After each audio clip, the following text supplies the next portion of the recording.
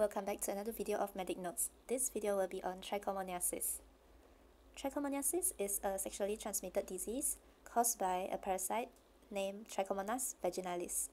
And this parasite is flagellated, mobile, and anaerobic. This picture shows a picture of Trichomonas vaginalis. So the clinical features for trichomoniasis include greenish yellow, thin, profuse, frothy and purulent vaginal discharge with bad odor. The vaginal pH will be alkaline. There might be itchiness and also urinary symptoms such as dysuria where there is pain on micturition, increased frequency of micturition, abdominal pain, lower backache, and also dyspareunia where there is pain on sexual intercourse. In pregnancy, they may increase the risk of rupture of membrane and also preterm delivery.